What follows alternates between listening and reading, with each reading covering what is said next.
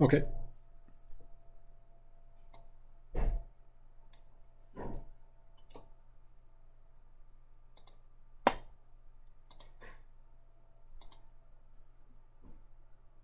We have to understand the new memory concept, right? So I'm going to go here and I will refresh your memory as to how references work, okay?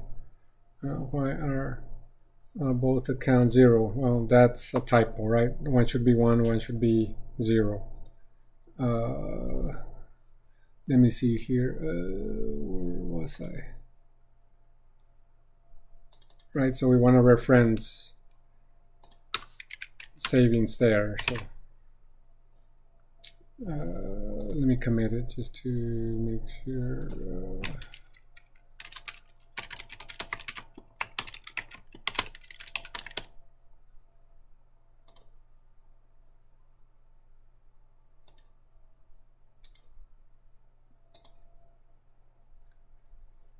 Okay, so let that check in. Okay, we're good. So let's go and refresh your memory as to how references work, okay? Because if you understand how references work, then you already have a very good idea of how pointers work, right? References can point to another variable's address. And it can read that value in that address and it can modify it. A pointer can do the same thing, right? So let's see that. Okay, so using cout. So we have how much time do we have? Yeah, we have time. We have integer num equals 5, and then we know that we can create a reference.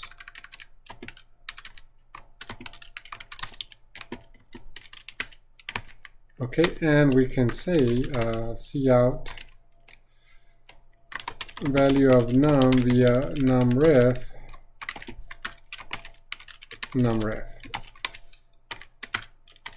And that should output the value 5. So let's go here. And we have to go to the memory piece here, memory.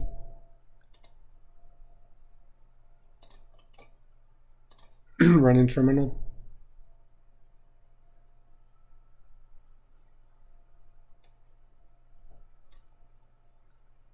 Value 5, right? Because this numref is pointing to the memory location where num lives, okay? That's why it can do that. Let me num1 equals 10. Just to refresh your memory, we can also say numref equals some new value.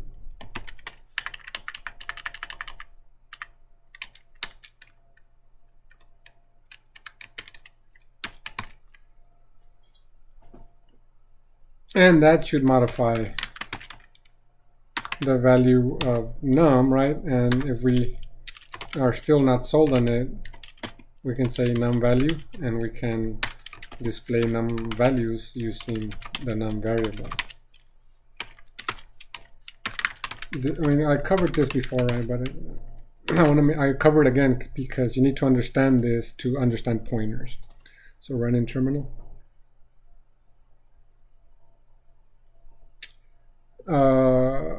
Value of numref num via numref 5. Num value is 5. Value of num via numref is 20. Right after we execute this statement, meaning we change the value of num via numref. But notice num values also changed to 20, right? So meaning a reference can take control over another variable's values. That's what we showed here. One thing you cannot do with a reference, you cannot assign it a different address. Once you assign it an address here, you can try or think that you're giving it another address, but you're not, right? So this is 10, right? So let's see, what will numref display? And let's see that. Run in terminal.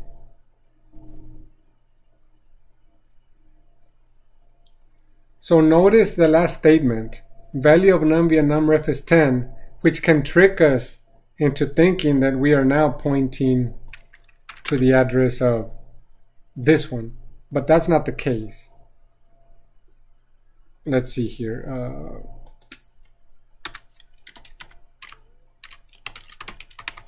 Value of num1,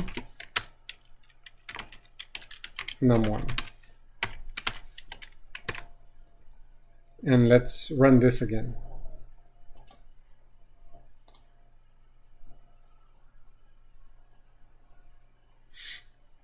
Ten and 10, it's kind of like, hey, wait a minute, are we pointing to it or not? Well, there's one quick way to find out, right? We can say numref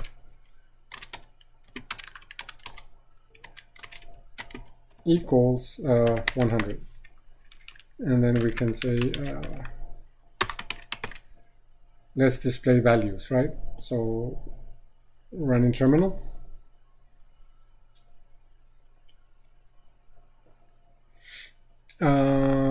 Value of let me see, numref equals 100. Okay, let me see, we're looking at the last two statements here, right? Right here. So notice value of num via numref is 100, value of num1 is 10. We are not displaying num here, so let's display num just to make sure that we are clear that numref is still referencing num and not numref like this statements might trick us into. So let's go here, run in the terminal.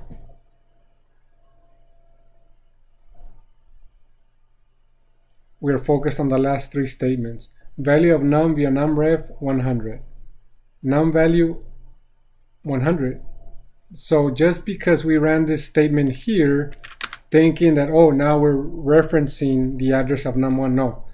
What happens here, C++ knows that we've initialized numref, so it just gets the value that belongs to num1. And now numref gets that value, but it's still pointing to the address of num. And we demonstrate that here by modifying numref to 100, giving num the value of 100, and num1 still has the value of 10.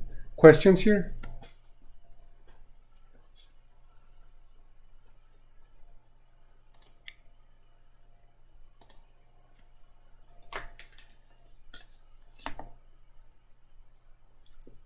Why did we, or why did I show you lines 18 through 25? Just to make sure that you understand that a reference can only be initialized to point to a variable one time, only one time, okay? So that's why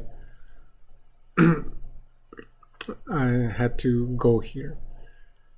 Now a pointer can do the same,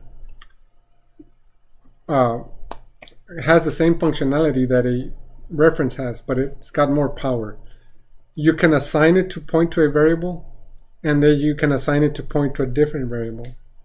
And C++ is like, okay, you want to point to a different variable? That's fine with me, right? So let's investigate that.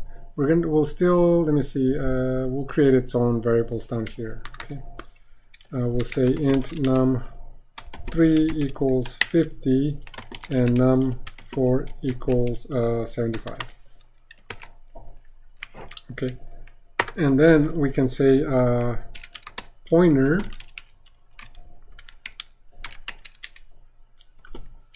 equals the address of 3, num3. Notice the difference. We have to use the memory operator here. Notice this new syntax, asterisk, means that I am creating a pointer to some data type. Here, a pointer to an integer type. And if I want to assign it an address, I have to use the memory operator. Remember, the memory operator deals with addresses, so that's why this syntax is okay. So let me, I guess so that we can not get confused, let me comment this piece for now. Okay. Let's see. cout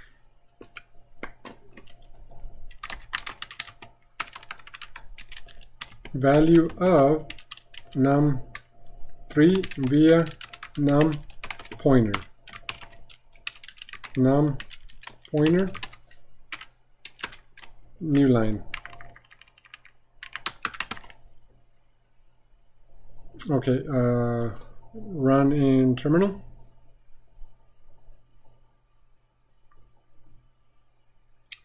Notice what we got. Some weird output, and that's an address, right? So let's run it again. I did that on purpose, right? So let's see here. Notice when we say value of num3 via num underscore pointer, and then we say num underscore pointer, it returns an address. Pointers work with addresses by default. If you want a pointer to give you the value of a variable at a certain address, then we need some other syntax, right? I'll show you that syntax, and then what I'll go do is I'll go map all of this stuff into a memory diagram so that you can get a picture of what is this stuff, right? So we'll do this, and anytime you want to get the value of a pointer, you have to use not the value of a pointer, the value of the address that the pointer is pointing to. You have to use the asterisk. That concept is known as dereferencing the pointer.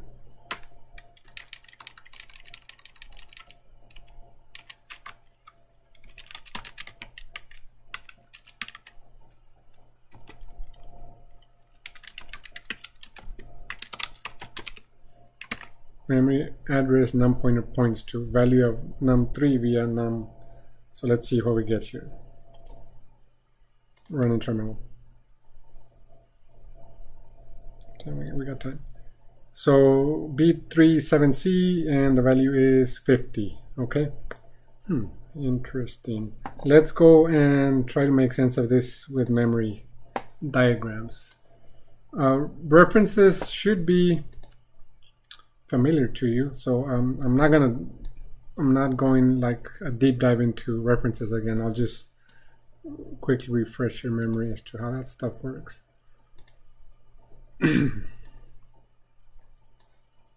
So let's see here.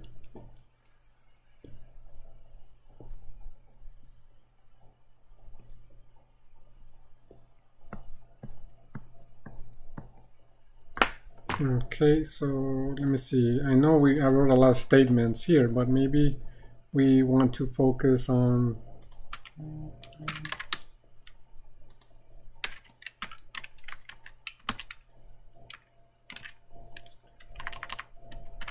those, okay? So let me go here.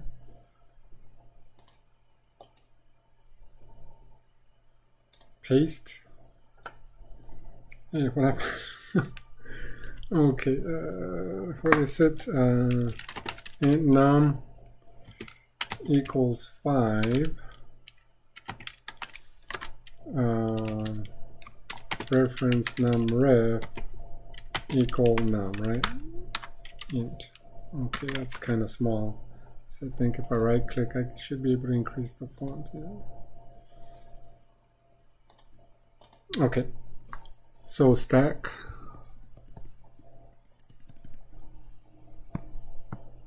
We know by now that main gets a chunk of memory, and 5, right? A reference, remember, it's not loaded onto the stack, right? It's probably somewhere else, but that's not our concern. But we do know that it also references that memory location, and again, completely made up address, like some large X1000 address. And that's how a reference works, right? So when we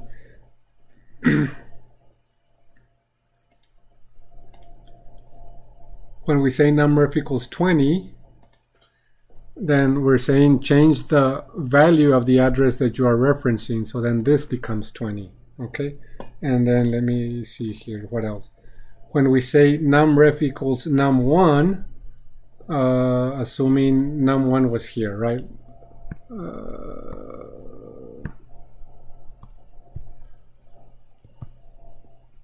Int num1 equals what was it, 20? That one would go here, right? So 20. And when we see the statement num ref equals num, we cannot assign it an address. So what 20, let me see here, what numbers are here? Num ref equal num1, what was num1? 10, right? I think I said 10, right? So sorry. Yeah, it was 10. So 10. I didn't want the numbers to be the same. So 10. Then when we say num ref equals num, we are simply just changing the value. We are not referencing, assuming this was like 996 address, we're not referencing this address. Instead, we are changing the value of the address that we were referencing. Okay, why? Because we cannot assign a different address that we're referencing to a reference. Once it's initialized, it'll always be that address unless we stop the program and change code to reference another variable. Okay, but when the program's running, we can't change it. Questions here?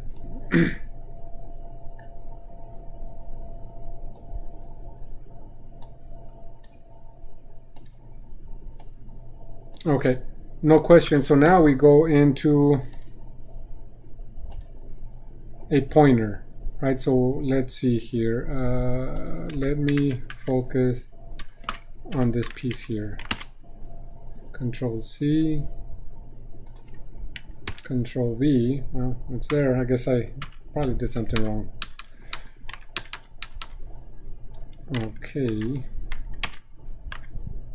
So let's map this one. Pointers, okay?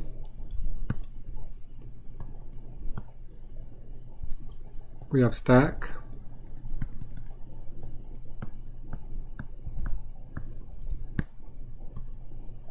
Main. Okay, so num3 50 pointer. So let's see, assume this is that address, right? And this is this address, 996.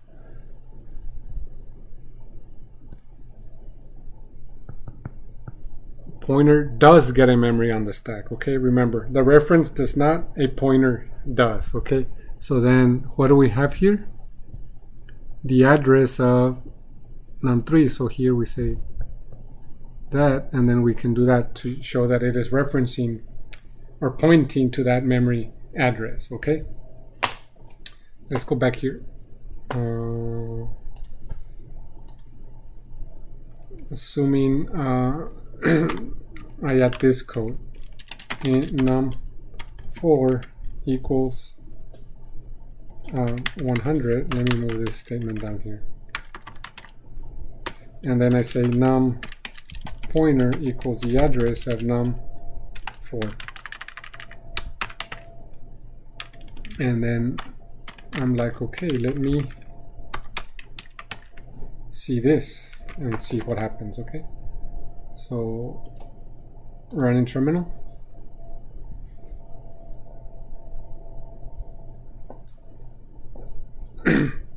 So let's follow the statements. Let's concentrate on this ones first. These ones are these ones here, okay? num3 50. We say, hey, num pointer, point to the address of num3, and that is E7C4. The value is 50. We create another variable, num4, and then we're like, hey, num pointer, now reference or point to the address of num4, and that's E7C0, and the value is 100, thus making it clear that a pointer can initially point to one memory block of some variable, and then we can reassign it to some other memory block of a different variable, right? So let me update the diagram with this piece here. Questions there?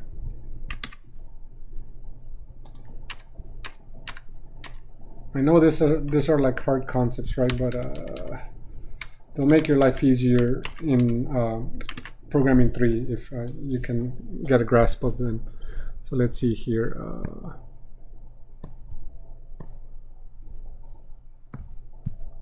And once you learn them, you'll never forget, right? So let's see. So num4 would be here, and this is x992, right? So then this statement here is saying, hey, num pointer, don't point to x1000 anymore. So now point to x992, x992, and I can eliminate that. And then I can have this one there. Wait. Yeah, that's the right one. This is the pointer address. And this one here would be 100, right? So 100. Questions here?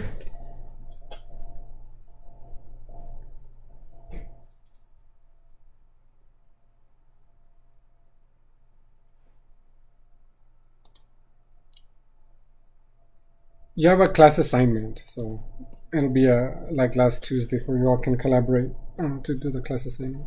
On Thursday there's a quiz. I think it's over strings and vectors. Yeah. Any questions here?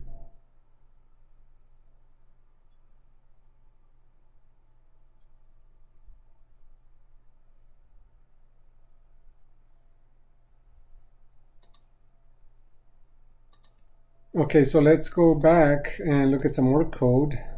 So far, we've just seen that we can reassign, right? But just like a reference, a pointer can also modify values, right? We can modify values. Just remember that a pointer works with addresses. Anytime you want to work with values, you have to start with the asterisk. That concept is known as dereferencing the pointer, right? So I have to say, if I want to change the value, I have to say num pointer equals 200. Okay, and then I can run this piece again, and let's see what output we get.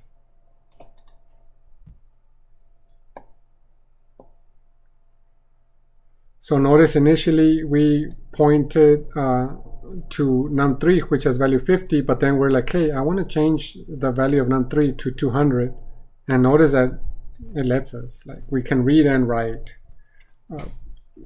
with the pointer, and that'll hold true for this one too. Like, once we are pointing to num4, we can mess with it. We can modify the value. I just have to remember to use the asterisk, and I want to change it to, say, 1000. And let me run it.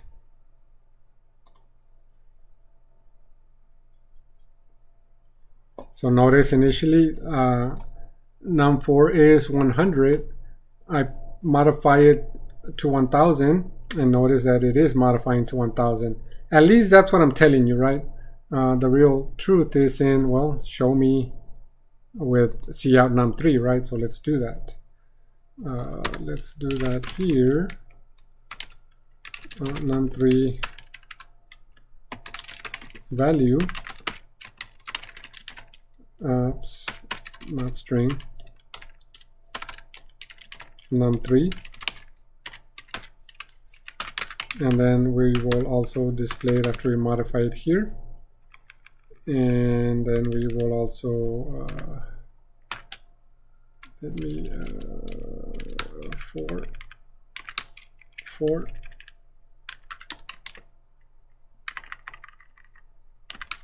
4 they should display the same values, right? 4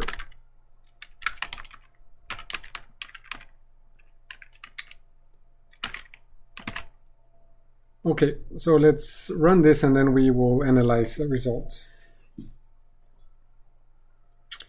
Okay, so value of num3 via num pointer is 50. The num3 value is 50.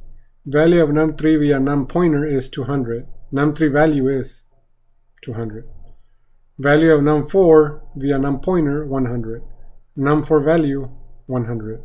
Value of num4 via num pointer 1000, right? Num4 value 1000, which means that a pointer can point to a variable, modify its value, and then if we want to, we can have it point to a completely different variable and mess with it too, right? Or use it, right, in this case.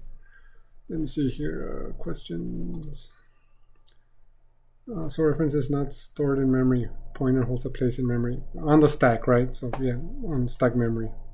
So the reference is not stored on the stack, right? But a pointer does get a memory block on the stack, right? And we can investigate that. Let me see here. Memory address num points to num pointer. Value of num3 pointer. Maybe here we say memory where num pointer is stored. Memory operator num pointer. Okay, run in terminal.